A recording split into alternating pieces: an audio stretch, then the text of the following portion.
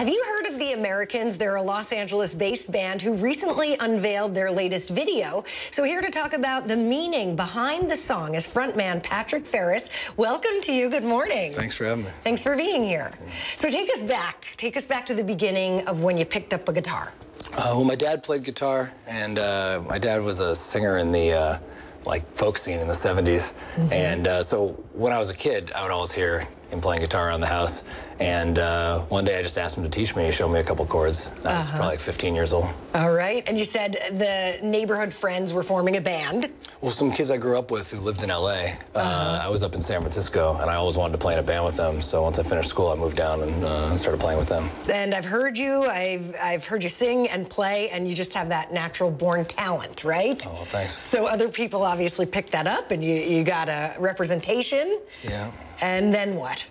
Well, for a while we were just doing other people's songs because we had this really deep shared interest in what they call pre-war music, 20s and 30s blues and string band music and some early rock and roll. And that was kind of all we were interested in for a while. And I was writing songs in the background, but we weren't really performing them. And then there was this big switch where we started doing our own songs and started being more of like a, contemporary band, like a folk rock band. So talk to us. We know you are writing songs that you hope have impact and meaning. Explain what they're about and why. Well, for me anyway, I don't really set out to write a song about anything. You just kind of poke around and, feel things out. And when you write something that you feel like it works, then you find out what it's about. So this latest song just happened to be about homelessness. And where I grew up in San Francisco, there were a lot of homeless street musicians, and I used to play with them, and I think that's where I first got interested. Oh, wow. In the topic, yeah. All right, and as we know, homelessness is increasingly growing and is a huge problem in not only San Francisco, LA as well. Yeah. So you wrote a song to bring awareness? Well, the song was really just almost sort of in honor of those people I knew up in San Francisco who, none of them are around anymore, and I got to know pretty well. When I was a kid and I couldn't sleep, I would just go out with my guitar and, hang out with these guys till late at night playing music. So yeah, sort of has to do with them. What would you like a listener to take from hearing the song? What do you want them to walk away with? I guess, I noticed that spending time around those folks gave me a lot of sort of sympathy for their situation. So I think, as much as people can feel that. Rather than judgment, empathy? Yeah.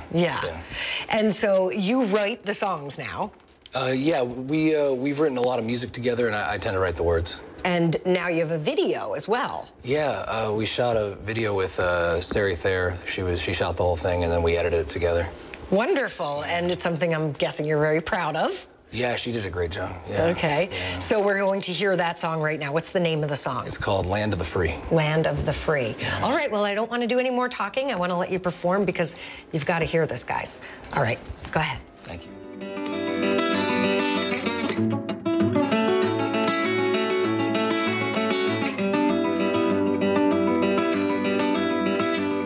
Over the land of the freeway and the home of the stray,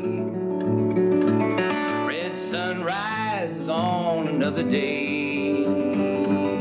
Sleeping bad 'cause they wake you at dawn.